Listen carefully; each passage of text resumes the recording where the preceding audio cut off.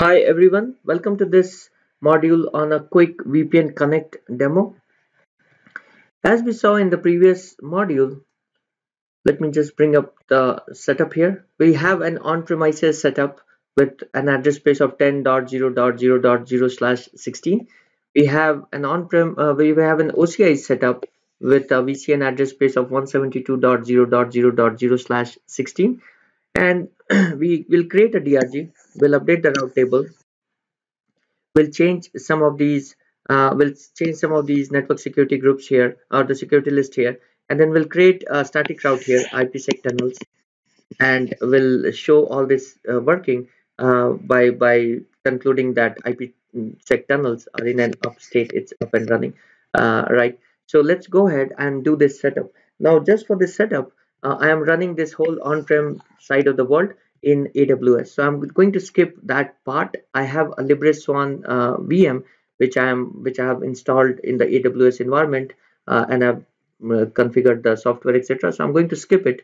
But if you guys want to follow, there is documentation right here. So if you follow this documentation and you scroll down, it shows you setting up LibreSwan, and you can follow some of this configuration here to make sure that your environment is the environment you are running, the on-prem environment, has all the requisite parameters, etc. Right? So let me just quickly show you the things you have to do as the workflow. We had like this 7-step workflow in creating the VPN Connect. So let me just quickly go ahead and show that. So first thing I'm going to do is I need a virtual cloud network on the OCI side, right? So I'll say this is my VPN for my VPN Connect demo. So call it VPN Connect, and right here I'll just create my VCN, and will create some subnets, etc. later on.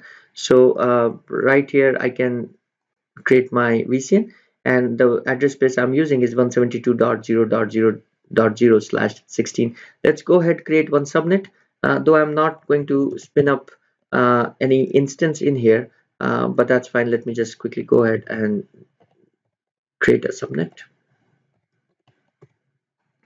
I'm going to use the default route table, and I'm going to use the default security list, right? That's fine. And because it's, I'm going to access it to my on-prem environment, let me make it a private subnet, right? And click create here, and now is created, right? So plain simple, VCN has one subnet. I am using the default route table, the default security list. So a couple of things I need to do is, for this demo to work, I have to open certain ports for my VPN Connect to work, right? So for TCP I need port 4500, and I need port 500, and I need to do the same thing for UDP.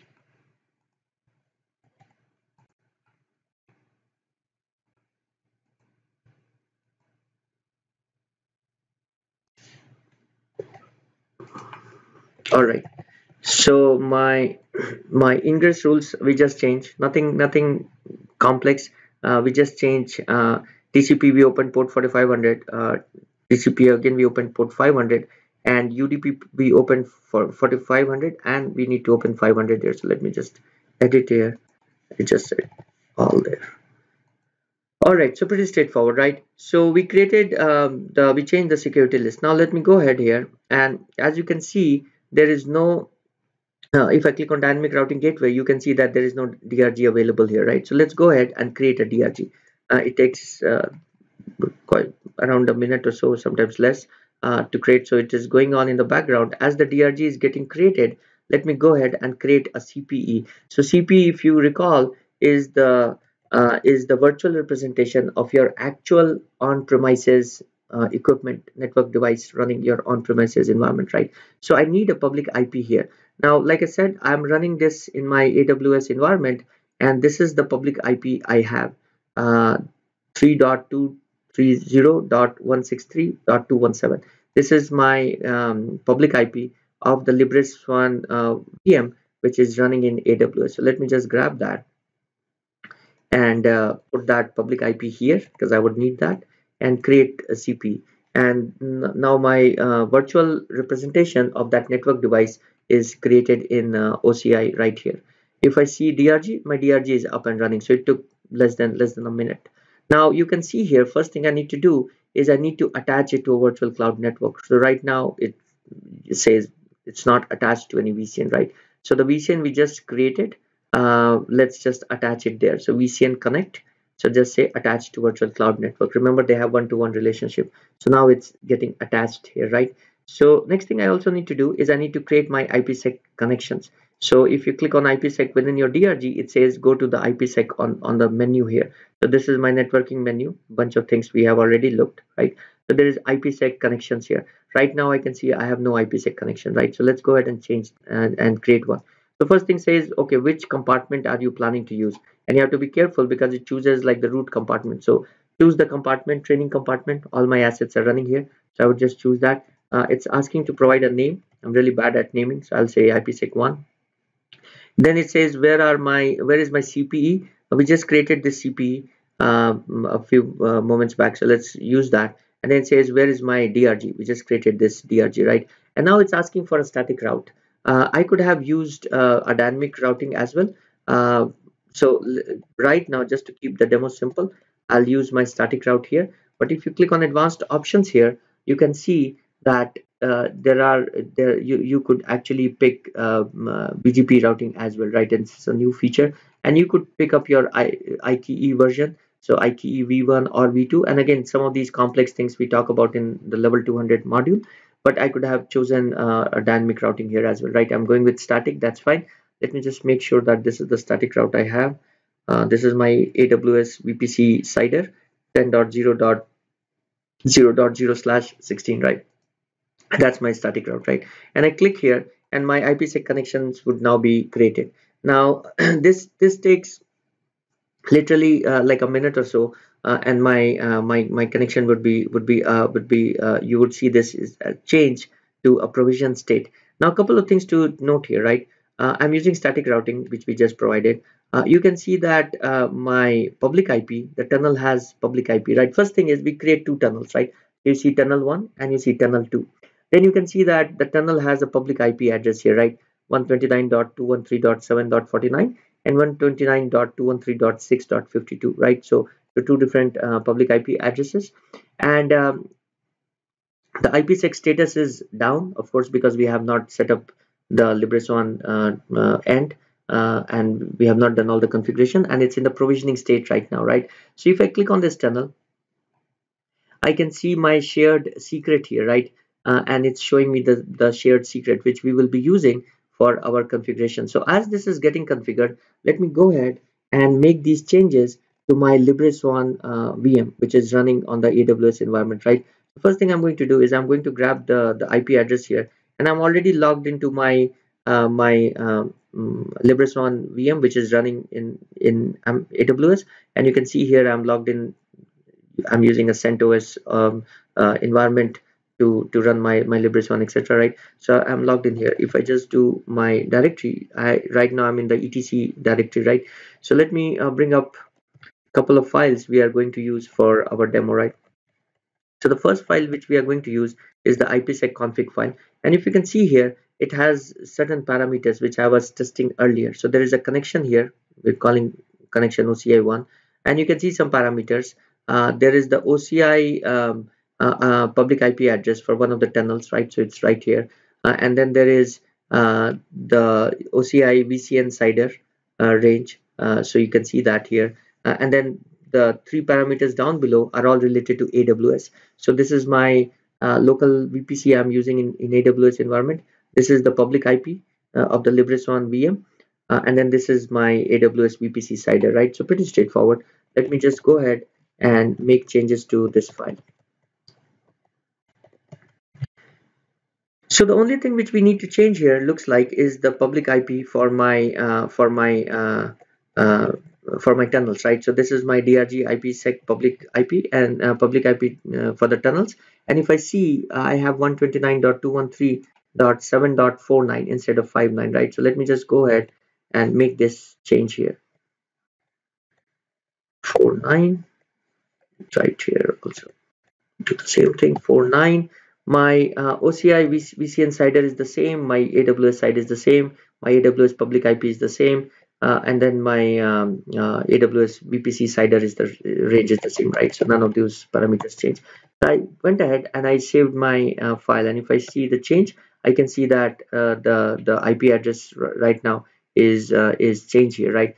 So there is one more file which we need to change, and if I see my ipsec.secrets file, it's pretty straightforward, right? There I just have one entry for my OCI tunnel public IP, one of the tunnels. I have the public IP of the Libreson VM, and then right here I have the shared secret. So let's go ahead and change this file as well. So first thing I'm going to do is I'm going to change my IP here. So it's 49. And then right here is this shared secret. It's going to be the shared secret coming from my tunnel. Let me just delete this whole thing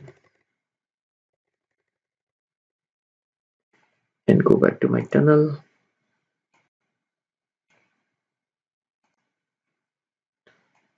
Grab this whole thing here, copy it. All right. So I got my um, secrets file updated, and now my configuration is almost done. I could restart, I could say ipsec verify, and I could restart my and you can see some of these things are says enable sudo service ipsec restart, and I could restart my service. I could verify IPsec again, and I see a bunch of these things are okay, right? If there was an error, it would have given me an error here. The thing is, the tunnels are still being provisioned. If I go back here, I can see the tunnels are still being provisioned. So let me pause the video for a couple of minutes. It takes a few minutes to provision these tunnels, and once the tunnel is provisioned, you would see that the state would change from a down state to an up state, at least for one of the tunnels, because we just configured that particular tunnel. So let me just pause the video here and come back once the tunnels are tunnels are provisioned. All right, so looks like my tunnels are up and running. So it takes literally a few minutes, and you can see the state here for both the tunnel. The IPsec status shows as down. Now, one thing which we didn't do earlier when we were running these running the demo is we didn't really create change the route table entries. So if I come back to my VCN which we created, we changed the security list, but we really didn't change add anything in the route table. So you can see that we have a default route table and there is no entry in here. So the packets have no way to go to the DRG, right? So let's go ahead and change that. So I can pick my DRG here, and my destination is my AWS environment, and I can just add this particular rule here, right? So let's do that, and then as we said as we did in the previous before the tunnels were getting provisioned, let's go ahead and restart my IPsec just to make sure that clear my screen and restart the IPsec service. So we did that, and then let's do sudo IPsec auto status grep, and you can see there that my route is visible, right? So it shows the tunnels were created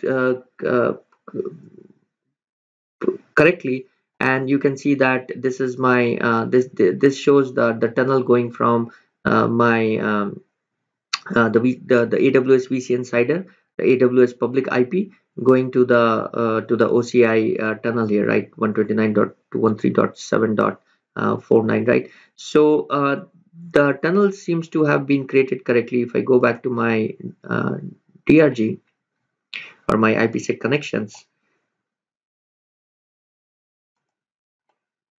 my connection would be up in a few seconds. So let me again pause the video. It takes sometimes it takes a minute or two, and once it's up and running, will come back.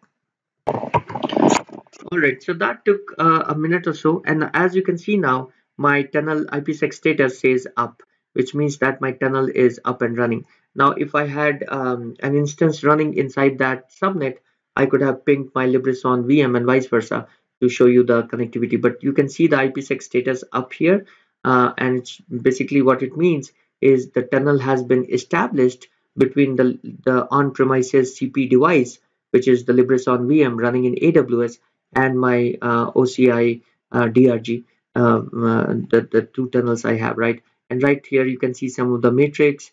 I can do this in like less than a minute, and there is no data here, but you can see the tunnel state, packets with errors, etc. Right? Couple of things I want to quickly show here is I just configured one tunnel.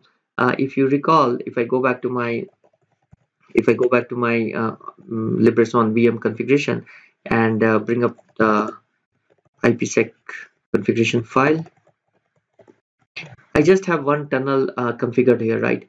If I had both tunnels configured, you would see both tunnels up and running. One tunnel is down because I just configured one. It's really straightforward. This took literally 15 minutes or so. This is good, an easy way for you to test and start with a POC environment, and then for more complex scenarios, switch over to Fast Connect. So I hope this was useful demo. Thank you for watching this demo. In the next module, we'll talk about Fast Connect. Thank you.